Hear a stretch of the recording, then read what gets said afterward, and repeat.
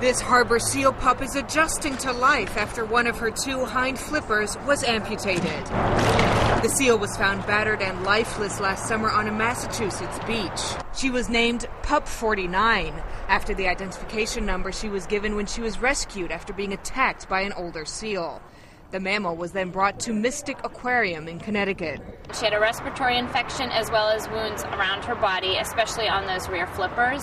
The wounds on the rear flippers were actually very infected and very deep. Surgeons removed one of her flippers to prevent a stubborn infection from spreading throughout her body. An X-ray shows the seal pup's injuries before the surgery. The normal side is reflected here, and if you compare side by side, you can really see how the bones were incredibly diseased. The decision to remove the flipper was not taken lightly. That's because her rear flippers are incredibly important. That's the part of the body that they use to propel themselves through the water. That's how they get their momentum while swimming, and that's mostly how they direct themselves while swimming in the water. When Pup 49 swims, she uses her left front flipper to help guide, rudder, and keep herself straight.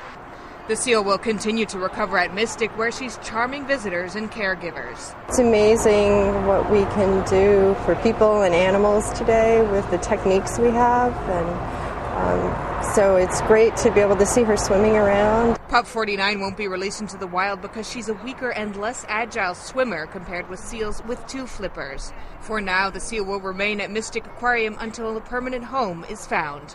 Nicole Grether, The Associated Press.